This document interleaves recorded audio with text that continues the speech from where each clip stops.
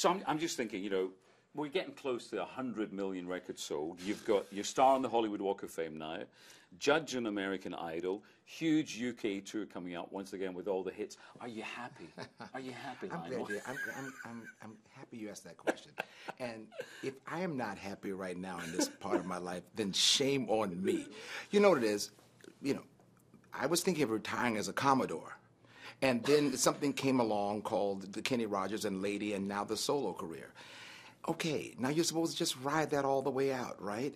And then at the ripe old age of 200, someone calls on the phone and says, would you like to be the host of, one of the co-hosts of the American Idol? And here's your hands and feet in the cement, and on top of that, the Kennedy Center honors. And I'm thinking, wait a minute, this is supposed to have been done a long time ago, but the ride is so much fun now. Yeah. Because I'm not, before I was so busy trying to be, and now I'm just kind of enjoying the position now. I'm just kind of King Father, if you will. You know, I'm kind of walking through, but it's so fascinating that it's still working as well as it is. Yeah. I suppose it's almost like it's all gravy, as we say in the UK now.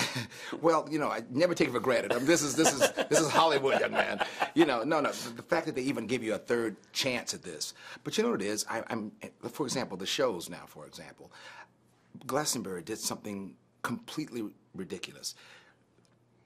The third generation came along, and now they're at the show, dressed. They come to the show dressed like me. In the 70s and 80s. So, and the tattoos, they have tattoos. Well, I'll give you all this information so you can show the pictures. There are people who put tattoos, that's me on their arm, permanently for life. Now, there's a point in my life where I go, I'm glad you're a fan, but there's a point where you go, really? I mean, you know, but they're having fun. I'm having fun. I come to the show, they sing every note, every song. So it's almost like if you can't enjoy this ride, shame on everybody. I mean, it's just too much fun. Was there ever a real time when you thought, no, I'm going to stop? Yeah, that was probably right after, let's say, the Olympics, right after. My father was ill, and I went through a very, I won't say a depression, but a massive depression, you know, because, you know, my dad was my hero. So I went through that whole period of my life. And then it was something about the birth of my kid. You know, Miles came along, and Nicole was already there, and I realized I had a group of people that were kind of looking up to me to be the head of the house. And I realized something very terrifying. They didn't know what the hell I did for a living. So I figured at that particular point, let's go back and prove to the kids what I do. And so that was the incentive. And of course, I got back into it and realized this is what I should be doing. Yeah. This is what I love doing. Yeah. Are you at your happiest then when you're on the stage? Yes, I can honestly say that there are moments when I find myself truthfully at peace on stage because everything is organic. I mean, I know you might think it's rehearsed, but it is rehearsed. But after so many years, I know what that feels like. So I'm taking a breath for a moment. Once I step off of the stage, as I say to most people, most artists don't die on stage. It's what happens when you walk off the stage. And so with me, it's the same. I just find that it's something so rewarding to be out there. And then when you get off stage, now you have to figure out something to do. What do you do? Well, let me towel off here, guys. Sure. I'm sweating to death. Got a little powder? Oh, no, it's the coffee. I know. No, it's all right. Oh, you're right. You got it. It's just. Sure. All right, I'm ready. No, I'm good. Calm down. At ease. No, it's the coffee. At ease. As long as it's not spritzy looking. Good. Yeah. All right, what was I saying? Yeah, so what we're saying, what do you do then? Truthfully, I'm so in love with just being home and hanging with friends and family. You know, a lot of times people think that you want to get off so you can go on vacation. I am on vacation. And in fact, what I do is I book a tour to go on vacation. Think about it. I mean, you know, you want me to check into a hotel, lie by the pool, and take selfies all day. I mean, that's not a vacation. Or you want to go, let's rent a house. Let's rent a house. And I'm now secluded from everybody. I like people. So I'm the first person that will walk down into the village and say, okay, who's here?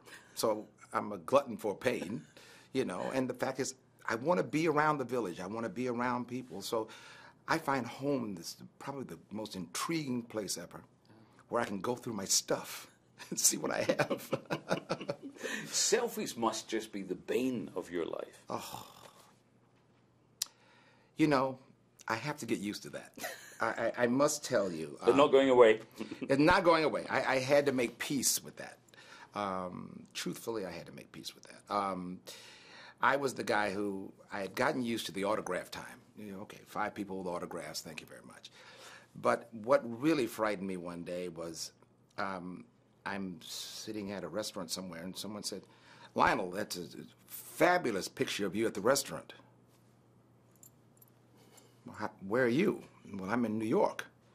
Well, what happened was a lady over there across the table took a picture of me, posted it on thing, and now I'm, and I said to myself, holy crap, what is this mess?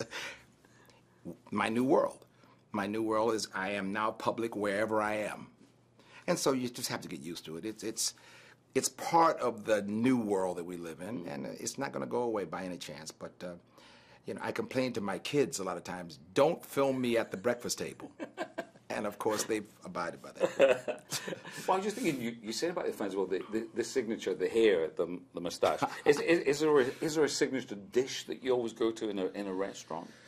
Well, listen, I mean, my thing now is the food. Get this now, ready? When I first came to England, and I must tell you that part of the world,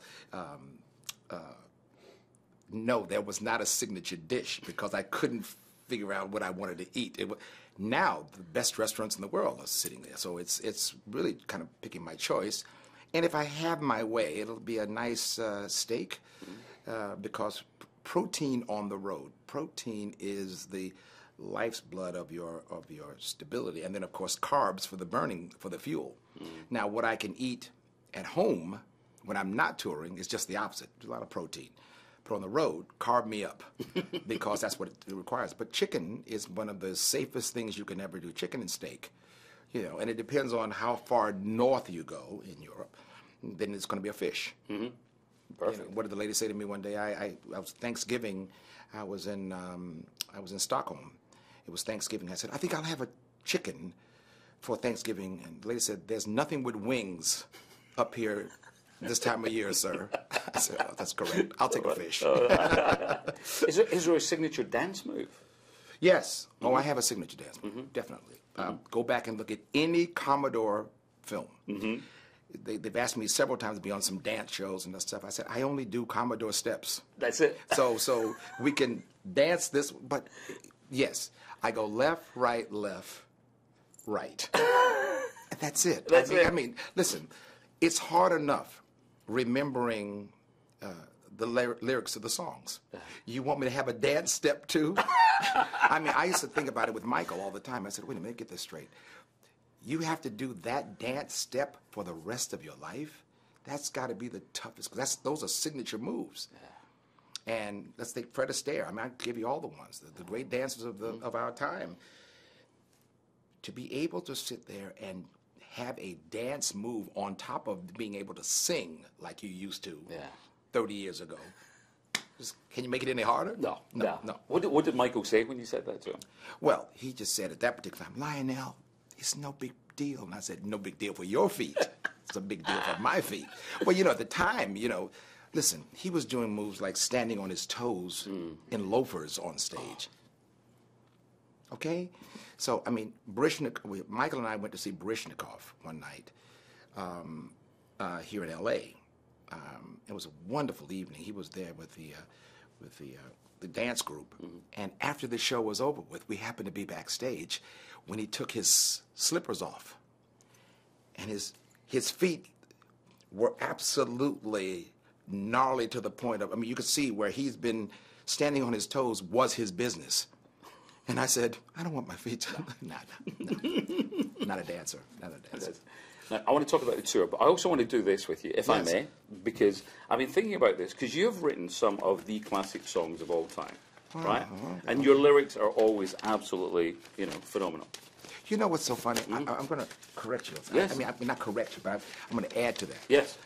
Do you know when I started out in the business, this was the critics in America would always write, Lionel Richie with another sappy, sticky, gummy, syrupy song, love song. And then what happened was 10 years passed, 15 years passed. And now the same interviewers would come back to me and say, Lionel, do you have one of those classic love songs?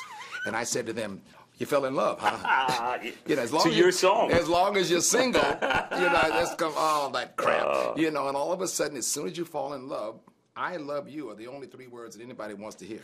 Done. Perfect. So what I'm doing So here... what do you have here for So me? I have here for you, I want to do the wrong song, okay? All right. So I'm going to give you your lyrics, but you have to give me a different lyric, okay? Okay, good. Okay. Good. I like this. Okay, right. Because okay. No, you're testing me. Testing me, okay. You're once, twice, 3 times a flatmate. Whoa, what a feeling when you're blank on the ceiling. Hanging from the ceiling. It's terrible. That was a morbid one. I'm so sorry. Because I'm stuck on... Your girlfriend. It's terrible. It's just that could go, Maybe the originals were better. The originals are better. That's why I'm easy like. Tuesday afternoon. So close with that one. It's so close. Yeah. So close that one. My love, there's only what in my life? There's only my Cocker Spaniel. Again, it doesn't quite stand. Doesn't stand. Doesn't stand. You know, no. You can see the words that I chose were the correct words. You got it. Yeah. You got it absolutely right. In terms of the that was good. No one's ever done. Has no one ever done that? Do you want one more? Yes, give me one more. Okay. I like that. I like this. This is fun. Tamboli de say de moi ya hey. Oh. Wombo wombo. I don't know. I mean, I got Wombo wombo. You gotta keep that. You gotta keep that in the right flavor. That's hard to get. That's out a hard one, isn't it? That's it. That's that it. was good. Oh no, well done. Absolutely brilliant with those ones. So in terms of when you're about to go on stage, is there any particular song, and you hear that intro, the one that makes you always go yes, and there's the one that makes you go, here we go again? Well, here's what happens. I think everyone equates the intro of the song as being, or the intro of the show as being the start. That's not the start. The start for me is walking down the tube, going to the stage, and you hear, that's the start of the show. I mean, to me, the crowd has the opening of everything because that tells me that they're excited. And no matter how I'm feeling, remember now, there's some nights when you walk out and you go, oh, God, okay, we got to get past the first 4 songs, and then after that I can... No. The adrenaline hits on that, and it just gets better from there. They can change my mind from whatever mood I'm in because they came prepared to perform, too. So the afros in the audience, the mustaches in the audience, and by the way, those are the girls.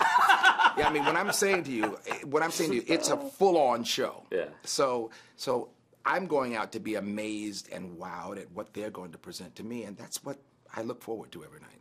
So you're going all over the UK with this tour coming up. Going up to Scotland as well, my old hometown. Scotland, yes. How's your Scottish accent there? Well, it's terrible, to be quite honest with you, sir. Oh, that's very British. You're right. Terribly English. Very English, and it goes wrong. How about it's a Brobrich Moonlicht nicht the Nicht? Like I said, it's terrible. You see what I'm saying? I wouldn't even attempt that. There's no telling what that would come out to sound like. But again, how wild can it get? They bring it. Yeah. I must tell you, have no idea how wild the audience is getting now, because someone thinks, okay, 3 times a lady, it's going to be a nice love song, very quiet. It's the loudest. In fact, I'll tell you the funniest story. One night during 3 times a lady, I saw it happening. The guy was coming down front. He was trying to bring his girlfriend down to get a closer look. And the security guard says, you can't come. What does he do? He knocks the security guard out. A full-on fight is happening on 3 times a lady. How is that possible?